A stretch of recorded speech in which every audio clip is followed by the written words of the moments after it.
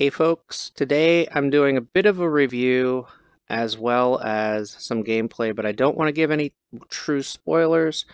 So as I'm doing this gameplay, uh, there's not going to be any sound coming from the game. Um, Doctor Who has been a franchise that has been near and dear to my heart since childhood. I grew up watching Doctor Who on a local PBS station, WQEX and WQED in Pittsburgh, Pennsylvania. I lived out adventures pretending to be Doctor Who, pretending to have a TARDIS in my neighborhood, running around with my friends. Didn't really have a sonic screwdriver, but a stick would do, if you get what I'm saying. Um, and The Edge of Time is a game that lets me live out some of those childhood dreams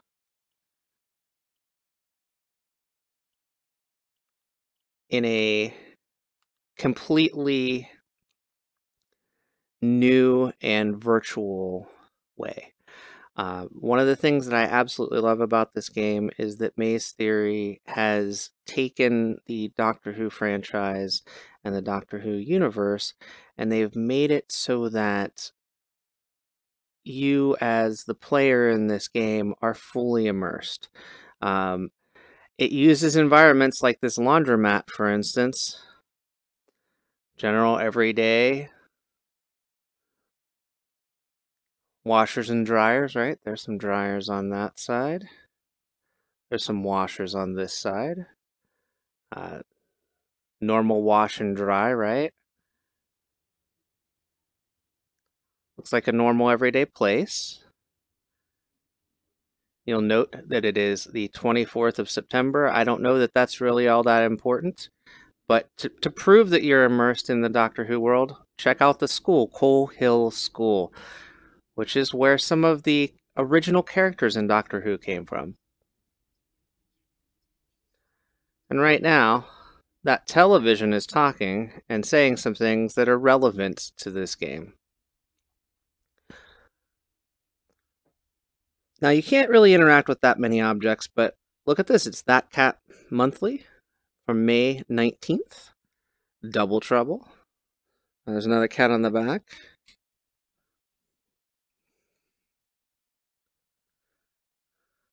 And there's also some other things here, like the Mindful Moments number 4 here. We're going to go pick up this telephone.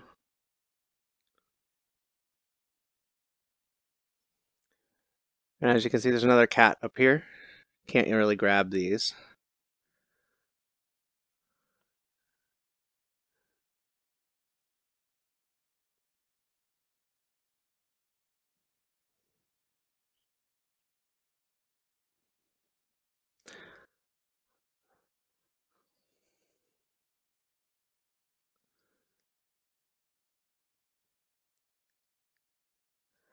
But one of the things, again, this is the Jodie Doctor, so the most recent Doctor. And you're going to encounter enemies both familiar if you've watched the series and new if you have not. There's also some not so friendly characters that are not necessarily enemies as you go as well. But the environments are very true to the series. Some of the actions that you take are very true to the series.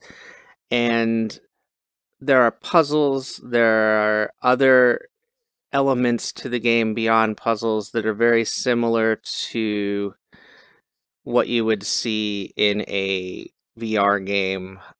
Some of the puzzles are very basic, but they're not simple. They're definitely geared towards someone actually having to take the time to solve them. You can't really speed through unless you already know the solutions. If we take a look over here at the washing machines, or dryers actually, you can see some pretty scary looking creatures.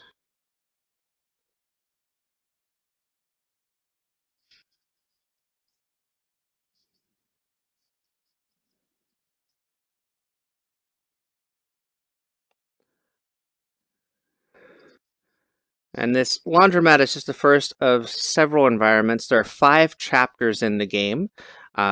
Each of the chapters takes on a part of a specific quest that you're trying to help the doctor with.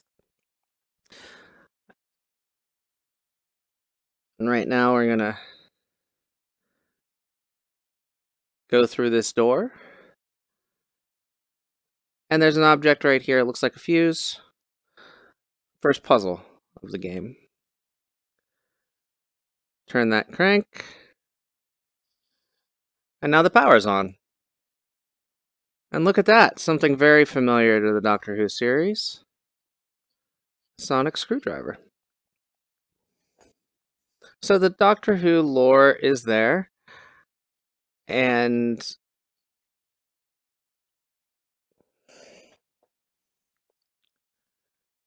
as you can see, another puzzle right here. You're trying to turn this lock so that it lines up, so that it unlocks. Just like that. And now we're in another environment that, again, looks very suitable for a Doctor Who episode, right? So in this case, the Doctor is again talking to us a bit. And we're trying to solve another puzzle. This is actually the same portion of the game that was part of the Comic-Con demo that Maze Theory produced back this summer.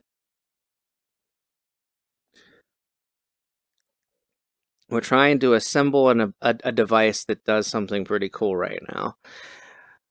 But again, another environment that seems very suitable for Doctor Who. And what's that? Like some type of a flying saucer or something up above us.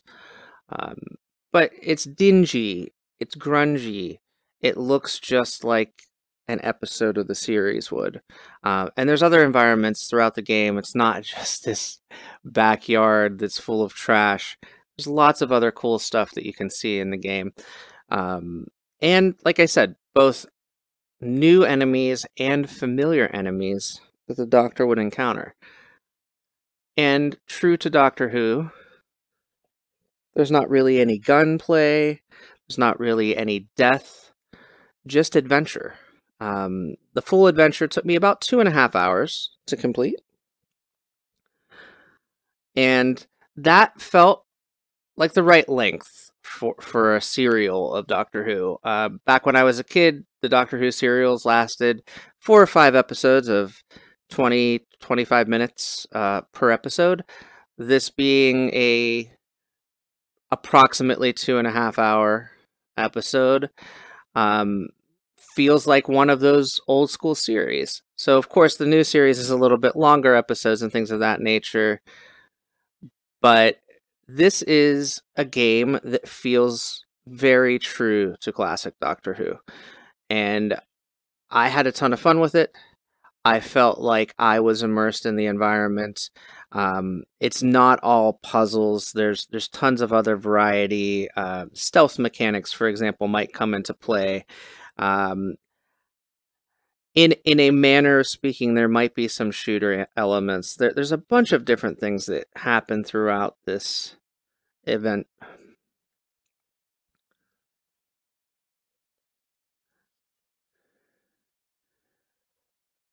And right now we're bringing another familiar piece of technology into view. The sonic screwdriver just being one. You also encounter the Doctor spacecraft itself, the police box formed Type 40 TARDIS. And I'm not going to enter the TARDIS before I end this review. I'm just going to say I really hope that you check this out if you're a fan of Doctor Who. This was a fantastic experience and one that is absolutely a must play for any Doctor Who fan. There have been other Doctor Who experiences. There was the Runaway, which was done by the BBC. Kind of a short, not very interactive experience. There was TARDIS VR, a fan project, which was a lot of fun. You could go explore inside the TARDIS, which is something that you can also do in this game. Maybe even drive the TARDIS, who knows? But for right now, I'm going to leave you with this. I recommend this title. Doctor Who: The Edge of Time. A true Doctor Who adventure with you kind of as the star. And a lot of fun. Until next time, I'm going to open this door, take a little peek, and say thanks for watching. I hope you enjoyed this video. I'll be back with more VR content soon. Until next time, get out there and enjoy some VR for yourself. If you're a Doctor Who fan, check this one out. And I'll see you next time. Thanks for watching.